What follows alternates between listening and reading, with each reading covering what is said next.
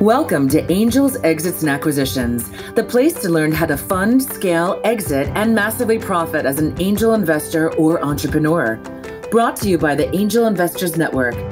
And now, here's your host, Jeff Barnes.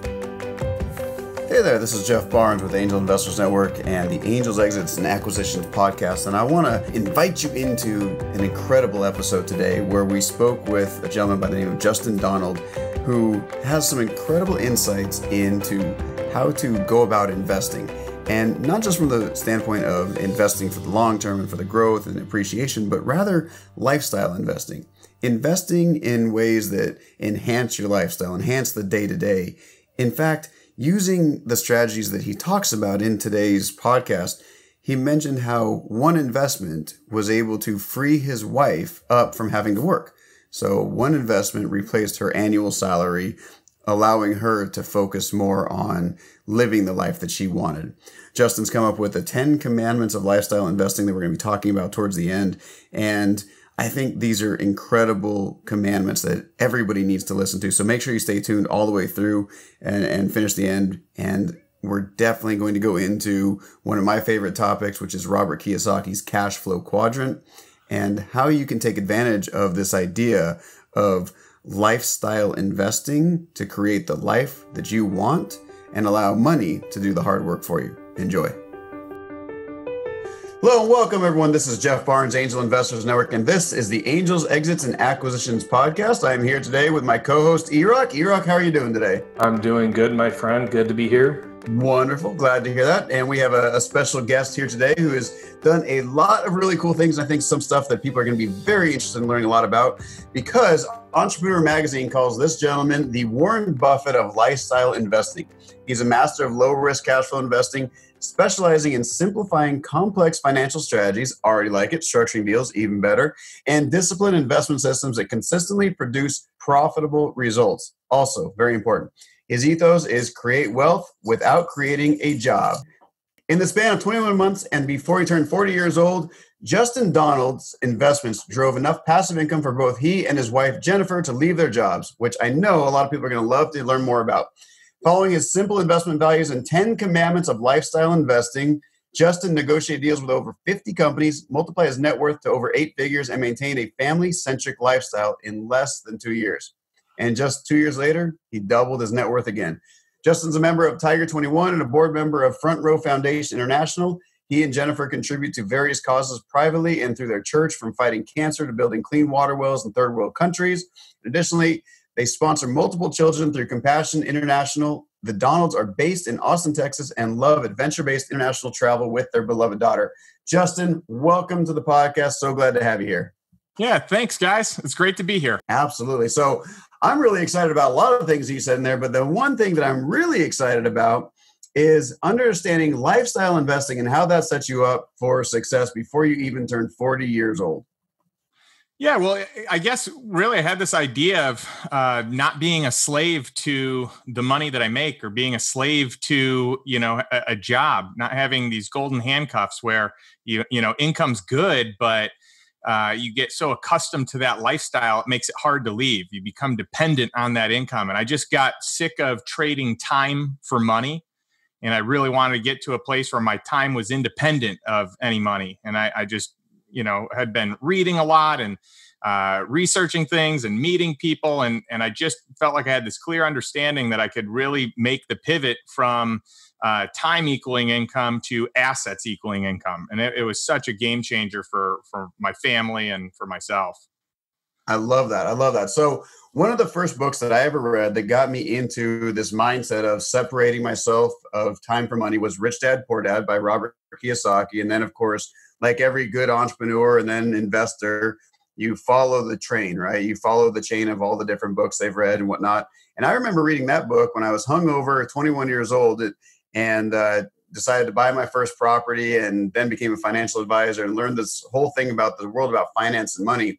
And I had that same type of epiphany, right? I cannot just be a slave to a job. At the time, I was in the Navy, so I was technically enslaved in something. But that was a big black tube underwater, thousands of miles away. So we won't go too deep into that one. But I want to know, what was your background? Like, why did you, what brought you to that point where you had that shift? Because most people never even have that epiphany. They just think they have to do it that way. That's the way they were raised. That's the way their parents brought them up, the way school brought them up. So what was your journey that led you up to that point? Yeah, great question. So really, my parents just worked normal jobs, nothing special. And so out of college, well, actually, while I was in college, I started working with Cutco, and I was selling their product on an in-home appointment basis. And that's really how I paid for my college. And I noticed this thing called commissions. Work really hard and you're rewarded beyond just just a flat rate. And so I really liked that. I did really well, and I progressed in management with that company. And there are so many entrepreneurial lessons that I learned in opening an office for them and kind of moving up the ranks in the Cutco organization. But I really just got to a point where I was working a lot of hours, and I knew that that's just not what I wanted it to look like in the future. I had done a good job of building some systems and scaling some things, but to a certain degree, busy season's always busy season. And there's only so much you can do to, kind of create a healthy or keep a healthy organization going or growing when someone really needs to be putting the pedal to the gas. And so I just realized that though that's nice, and though I love just the idea of having my own business, and I've since started several other businesses, I just need to do it in a way that I truly can scale, that it's not just me and it's something that can scale beyond me. And so that's really where the investing got going. And you mentioned Rich Dad, Poor Dad. I mean, that was probably my first big aha type of book where I'm like, yeah, I should probably buy some assets. And that led me to his second book, which is Cash Flow Quadrant, which is probably the most impactful book that I ever read. And it just left me, it basically gave me this idea or this blueprint that, from being an employee, I could move to, an independent contractor or self-employed. And then from there, I could move into a business owner. And then from there, I could move into an investor. And then here are all the tax benefits and all the, not just tax benefits, like the wealth of every type of benefit for being on the side of business owner and investor. And so in my mind, at an early age, at a very, young and pivotal age, my early 20s, I read this book right out of college. I knew that that's what I wanted to do. And I also had a really big realization, because I thought that I was running my own business. So when I read this, I'm like, yeah, I'm a business owner. But really, the more you look at it, a business owner is someone that can remove themselves, that the business can function for a year or longer without them, and not just function, like grow, do really well, at least remain, consistent and the same, but ideally grow. If it's going to dip without the owner in charge, you're probably self-employed, not a business owner.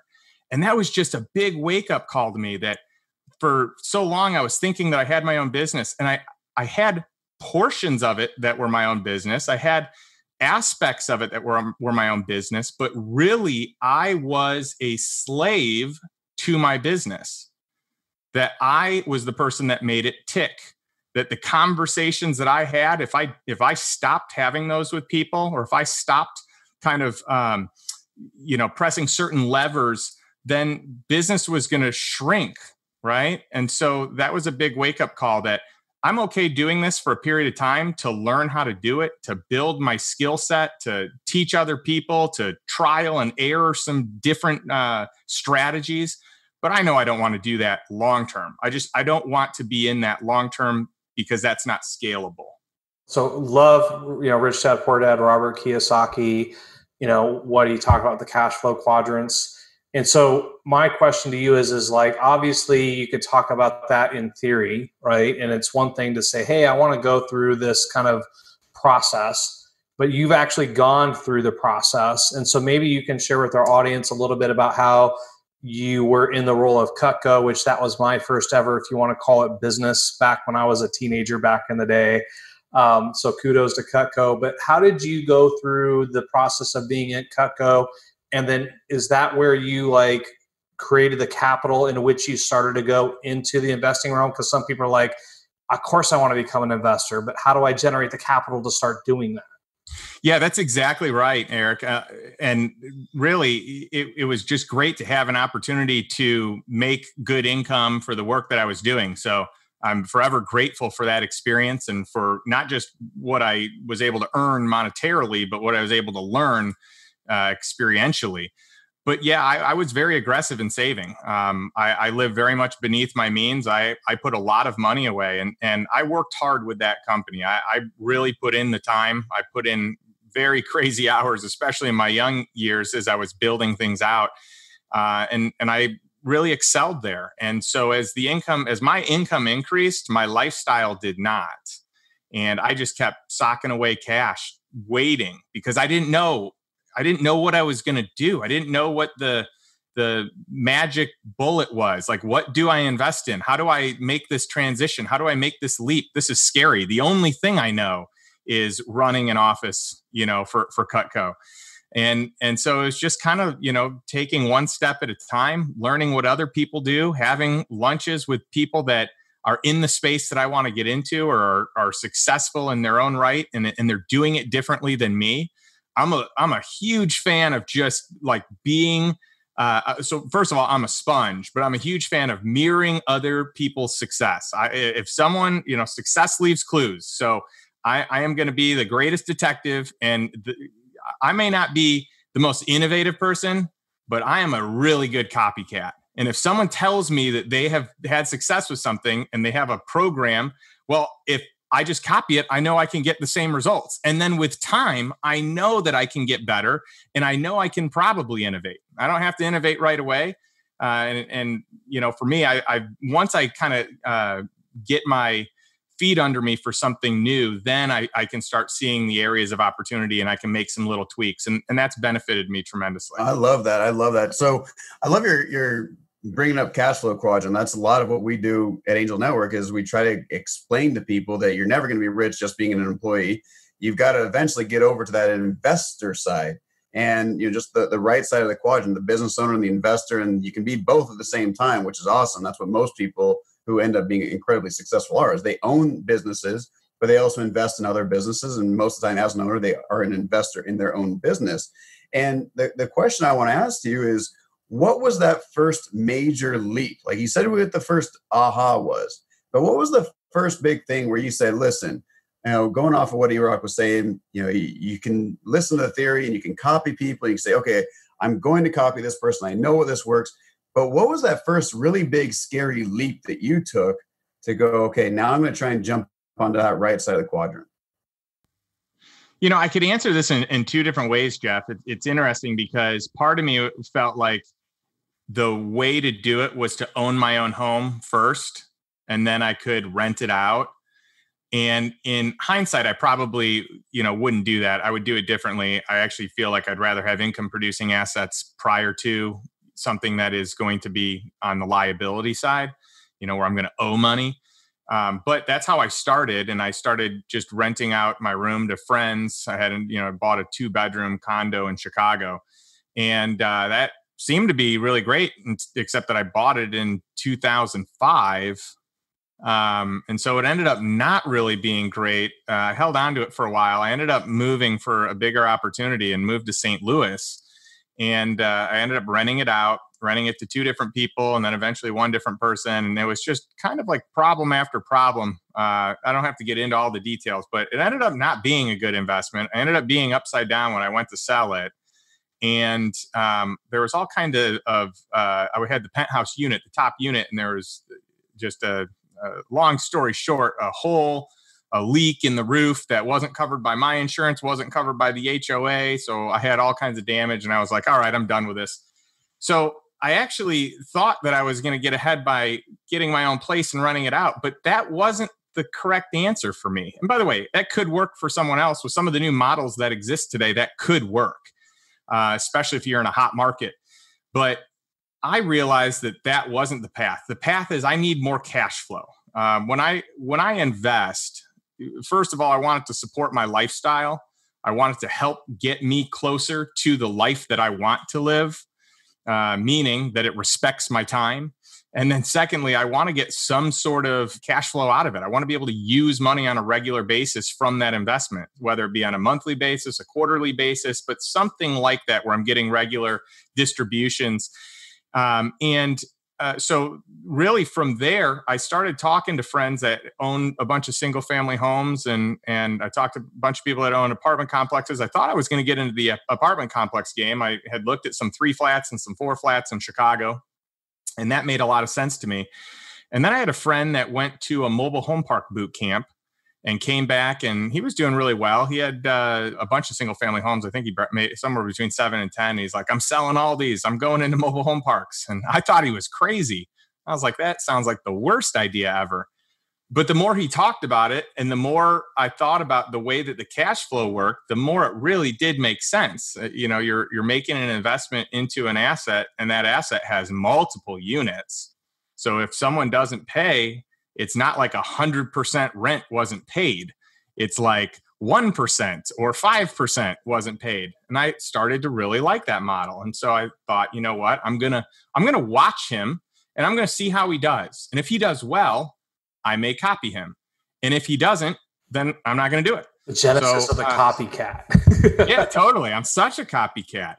And he did really well. And so he was raising money, and he's like, yeah, I could pay you, a great return, 10% on your money, guaranteed. And I'm like, 10%? How are you able to pay me 10%?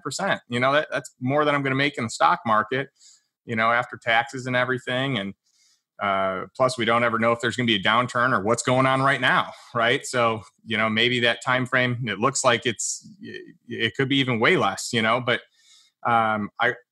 I lent him money, and I remember just how easy it was. And I'm thinking to myself, okay, this guy is making a return that's large enough to pay me a 10% return, but I know he's making money on this. And then the more I learn about it, I realize he doesn't buy any deals that are less than a 20% cash on cash return. So I'm like, holy cow, this guy's making 10% and I'm making 10%. And I said, why don't I just do that? And I remember I actually had a conversation with him. I'm like, why should I give you my money or invest my money in you and your companies when I can do it myself? And thank goodness he was a good friend. He goes, I don't know. Why aren't you doing it yourself? I've been trying to tell you should. I love it. So I decided to go to a boot camp because I didn't know anything about it. And I wanted to learn how to do it. So I went to Frank and Dave's boot camp, Frank Rolfe and Dave Reynolds, and learned everything there is to know about mobile home parks. And this is over a decade ago. And since then, we've purchased many mobile home parks. So we hold, around 500 units. We've bought and sold them. So we've made some pretty good money on flips, but it's just been a great cash flowing asset. And that really is what got me to the point that I recognized the income or the cash flow was strong enough that I could replace my current income at that time if I accumulated enough. And so with the first purchase of my first park, I was able to replace the income of my wife. So my wife was a teacher. She was earning about $36,000 a year. She taught high school at a school in St. Louis, and she taught business classes. Missouri's one of the few states where business is a requirement in high school, and so it's a pretty cool class. And she did personal finance and business and a bunch of different stuff. But she was making $36,000 a year. Plus, she was coaching on sports afterwards to make some extra cash. And I knew, if I can just find something that can cash flow that $36,000 a year, it's not necessary. It sounds like a lot of money, but it's really not a lot of money. If you take 36 and you divide it by 12, you're talking about $3,000 a month. So how do I find something that produces that? And so I did, and we bought it, and she immediately was able to, retire or stop teaching, which is super cool. And we shortly after that had our daughter. I love it. That's awesome. But I've got to hit on one really important thing that you didn't mention. And I guarantee you, if people are just listening, it's like, oh yeah, that's great for Justin. He figured it out. He had money, but really didn't have anything to do with the money. Yes, you live below your means, but like you're saying, if your wife's making $36,000 a year, give or take, that a teacher's salary, we all know education is not the highest paid profession in the world, as much as we'd like it to be, I think, for those of us who are parents. The fact is you were probably blue collar, middle class, just like 90% of Americans out there, right? Rest of the world as well. And the big shift that happened for you had very little to do with the amount of money you were making, the amount of money you were saving, the amount of money that was like, I'm pretty sure your bank account didn't all of a sudden go from maybe, 10,000 to 100,000 to $1 million overnight because the banks just started paying you 100% interest, right? Correct. Like the main shift that happened was between your two ears, right? Yeah. You had a major revelation, which was, oh, my buddy's talking about doing this thing. Sounds crazy. I'll just watch. And most people wouldn't even get to that. They'd say it sounds crazy and try and talk them out of that. You took the next logical step, which was, okay, I'll watch and I'll see. And if it's successful, I'll emulate it or I'll invest with them. But then the big shift was, holy shit, like this works? Why wouldn't I do this? Why shouldn't I do this? And I think that's missing in so many people's minds. Like we're in this acquisition mode where we're going out and we're buying companies and we're acquiring assets for almost nothing, which is great, and turning that into cash flowing assets as well. And I know Erock and I are talking about partnering on things and doing things together. It's just like there's so much opportunity out there that I can't understand why people don't adopt that mindset. So just kudos to you. I just want to make sure I pointed that out, but I know Erock has questions.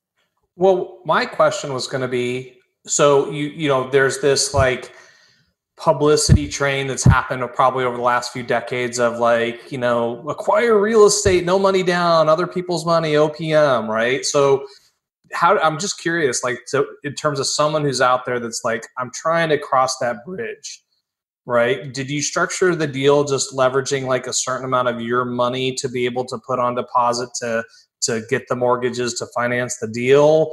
Or and how creative did you get? And then did you also, I think, how much mentorship did your friend give you to put the deal structure together to kind of help you cross that bridge? Yeah, it's a great question. And I think that's one of the unique parts about it is because the world's really your oyster when it comes to negotiating deals. Like there's the maybe standard that everyone else or that most people think. And because there is a standard way that things are done, most people just fall into that by default. They don't try to restructure. They don't ask for different terms. It's just kind of assume that it's this way. And for me, I think that every deal is different. Every deal is unique. I found a motivated seller that was really a nice guy. We built a good rapport. I knew that was one thing I could do well is build rapport. And he agreed to seller finance this property to me, this mobile home park. And we agreed on 15% down. And then he carried the paper on the rest of it on a 10-year note at 5% with an option to extend another 10 years. So, I mean, the terms are just unbelievable. And to be able to buy something for 15% down, I mean, that's just unheard of. And it's a non-recourse loan. So if I messed up, he couldn't come after any of my assets. All I would do is give the property back to him and be done. So it was really as low risk as you're going to get. I would lose my down payment, but during the time of my down payment, I will have been making money. So let's say, because it cash flow day one, and I for me personally, I don't buy properties that don't cash flow day one. I know some people do, and they bank on appreciation. That to me is just not the strategy that works for me. I want more security. I want to know that it's going to work out financially, and I can live my lifestyle using those funds immediately day one.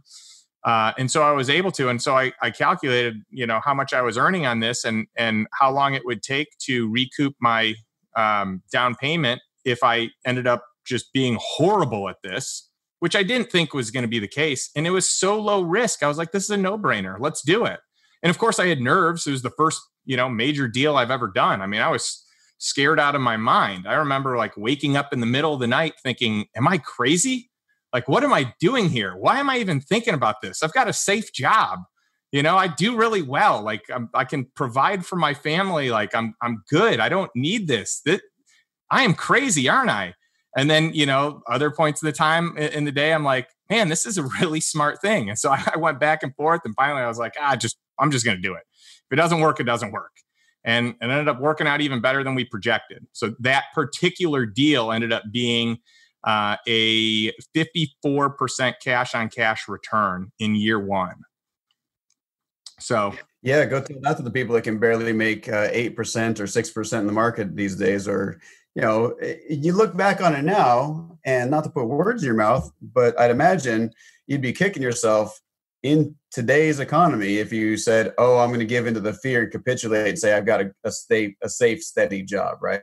Like, I hope that if there's anybody who's listening to this podcast right now who's thinking of, maybe I should become an investor, maybe I should become an entrepreneur, but I don't know, it's kind of scary. Well, hopefully the kick in the ass has already come with this government shutdown and businesses going out. Like, I was reading stuff today about the healthcare system, the thing that we think is going to be our saving grace to this whole craziness that's happening in the world. They're furloughing employees. Hospitals are shutting down. Hospitals are going bankrupt. All right. Like, to me, that's just a sign of the times. Like, this is just all crazy and smoke and mirrors, in my opinion. But regardless of that fact, there's no job that's secure or safe for forever. Right. So I know you'd be kicking yourself right now if you didn't make that leap. And, again, kudos to you. So I want to shift the conversation a little bit just because we're running low on time here. But the 10 commandments of lifestyle investing. What are they? Why'd you come up with them? How can people apply them? Yeah, sure. So I've been trying to kind of capture what it is that I do in as small of a, bite-sized one-page piece of paper as I can, right? So I'm trying to gather what is it that I do, but how do I simplify this so that people can understand it? And what I can do beyond there is I can, expand on these. And that's currently what I'm doing in the book that's going to come out in a couple of months, which is called The Lifestyle Investor, the 10 Commandments of Cash Flow Investing for Passive Income and Financial Freedom. And that's where I'm going to go in a lot more detail. Title, by the way, just had to interrupt you. Great title. That's awesome. Thank you. And so I give a bunch of case studies, but I'm happy to walk you through them. The first commandment's real simple. It's got to be lifestyle first. It's got to support my lifestyle. It needs to be something that's not going to require a lot of time from me. In my mind, I'm okay trading time for money if the time is being paid at a very high rate. Otherwise, I have no desire to do it. For a while, I just stopped trading time because I didn't need my time to produce income. But now I've had some really unique opportunities come along and with consulting or advising or some different opportunities there corporately or with some executives. And it makes sense for me to spend some of my time that way. But from a pure investment standpoint, I don't want it to cramp my style. I don't want it to slow down what it is that I want to do. I want my lifestyle to kind of be first and foremost and be able to spend all the time that I want to and should be able to with my family. The second one is reducing the risk. So most people don't realize that they can reduce their risk, that a deal, the way that it shows up, is not the way the deal has to end up, that there's some negotiating power there. Additionally, there's leverage from a capital standpoint and leverage even from a scale and automation standpoint. So those are things to consider. The third commandment is finding invisible deals. And this is one where I like to look into, let's call them frontier investments or frontier opportunities, where it's the new emerging markets. There's so many huge opportunities in, whether it be real estate or different asset classes inside of real estate, or cannabis, or CBD, or just a number of things. Even some of these retail brands that are going out of business. There's tons of opportunity in those and scaling them online. So that, and when I say invisible deal, I think most people just look at kind of what's out there versus taking a look at what could be out there, seeing things that don't exist but could exist, and I think that's important. The fourth commandment is getting your principal back quickly. So for me, that's really important because I want to be able to reinvest that money. So if I make an investment and I can get my capital back, that principal investment back in 1 or 2 or 3 years and reinvest it in something else, I'm really going to compound my money a lot faster than if it has to sit in an investment for 5, 7, 10, 15 years.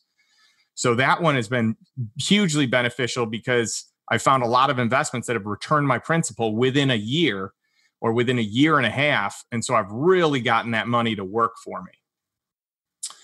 The fifth commandment is creating cash flow immediately.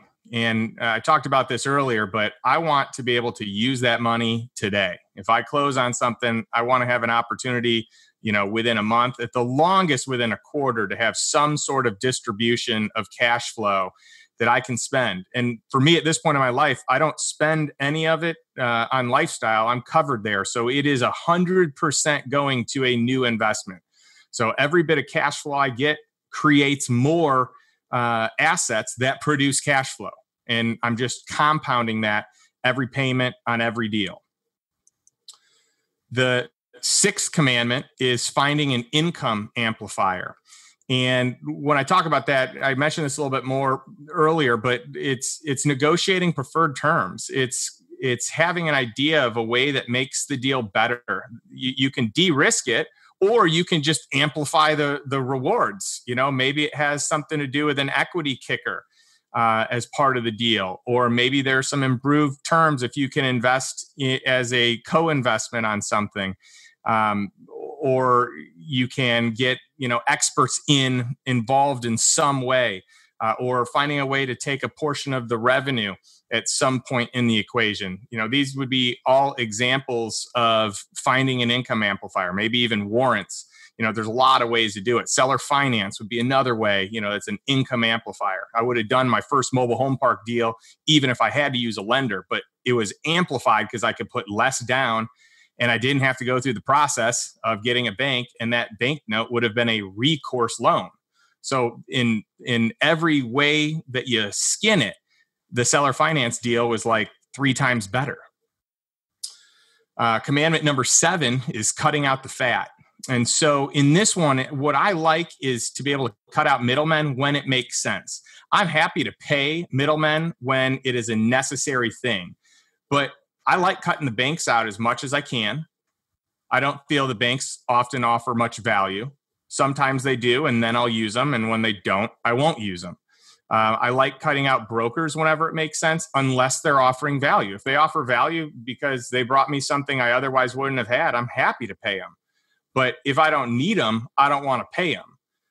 Cutting out fund managers, that's another one. And by the way, not all fund managers are the same. Some really bring value and make their clients money, and others don't. And so I think that's an important evaluation, especially today, where most Americans are just investing in the stock market through a 401k or, through their advisor, but their advisor makes money even if they don't. I don't like that relationship. And I think it's important to analyze, when you could just invest in index funds and pay the lowest fee that exists, why, pay more when you may not be getting the return of that. And by the way, there are plenty of financial managers out there that do a good job and do get the return. I just think that should be an analysis. That shouldn't just be like, hey, I'm just going to pay this person and hope that it works out. Commandment number 8 is to plus the deal. And so this would be an example of when everything seems to be negotiated in a way that makes sense, that you like the terms. Is there anything else that can happen that can get you a little extra results, a little more, maybe you're negotiating an extra piece of rev share equity, like I mentioned before. Like, where does that make sense? How can you, maybe it's an accelerated distribution schedule. Maybe it's an accelerated depreciation schedule, so just little extra things that can create more of a plus to make the upside more and the downside more capped. Commandment number 9 is use leverage to your advantage. So earlier I said cut out the fat, cut out the middlemen whenever possible, but I think you should use leverage whenever it serves you. And for me, it has served me really well because I can buy properties putting just 15, 20, 25% down, and I can use someone else's money and I can grow that asset. The asset appreciates, and I'm making cash flow today when the vast majority is financed by someone else. So not only am I getting cash flow today, the better of a job I do at increasing that cash flow then is going to directly impact and grow the value of the asset. So what a great way to use someone else's money to grow my net worth. And another example with that would be whole life. I'm a huge fan of whole life with cash values because that's another leverage point where I can use my cash value as the down payment, which is basically a loan against my own cash values. My cash values are still going to get a return, right? I'm still going to get my annual dividend, but now I just took the same money and I invested that in another deal, and I'm earning a second return on the same money.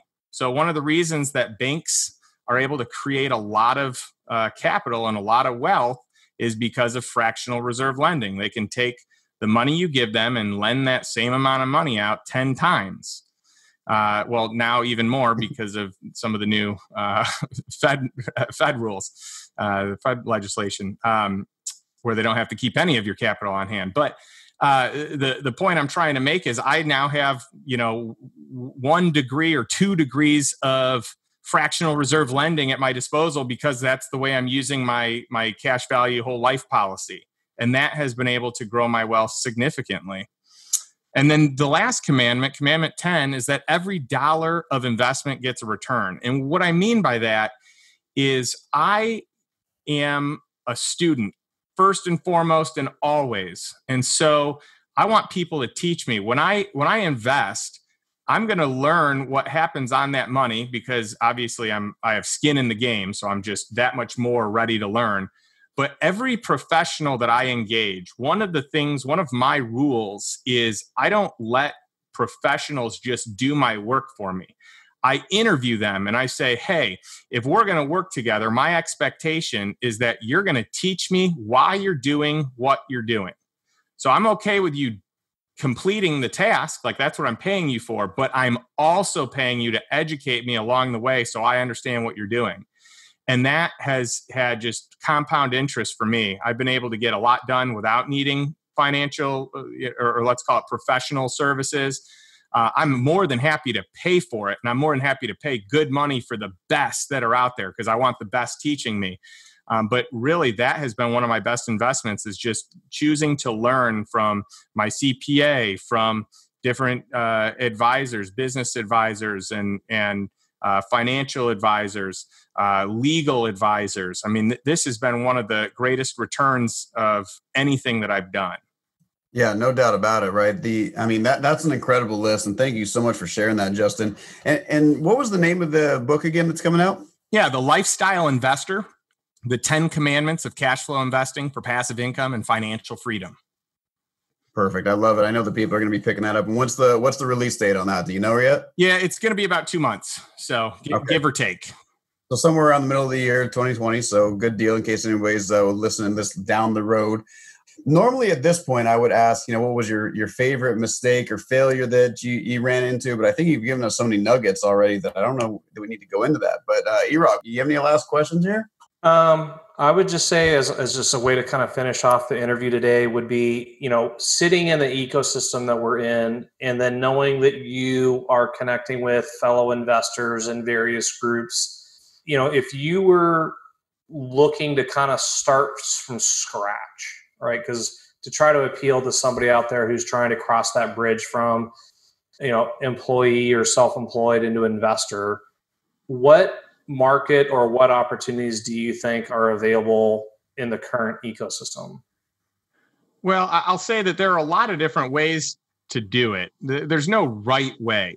And, just from trial and error, I have learned so many things that I didn't know when I first started. I've learned that there are so many different ways to actually make money. And it's just fascinating. I think real estate in general is probably one of the safest ways to start. And the reason I say that is because with the stock market, that that's something that, like, if you have an investment, if you buy stock in a company, that can literally go to zero. If something happens, if that company goes out of business, you can lose all your money. In real estate, there's going to be an intrinsic built-in value of an asset.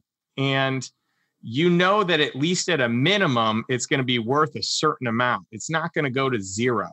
And I think that really de-risks it. And as long as you can figure out how to make it cash flow, I just think that's one of the best ways to get started. And you have massive depreciation that you can take. So typically you don't pay a whole lot of taxes, if any taxes, on the gains. So I actually want to take a different approach on this one, Justin, because you gave an answer that I think is spot on for people, and they don't probably realize it, which is do what you just mentioned in commandment number 10, which is you have to invest in your education first and foremost, right?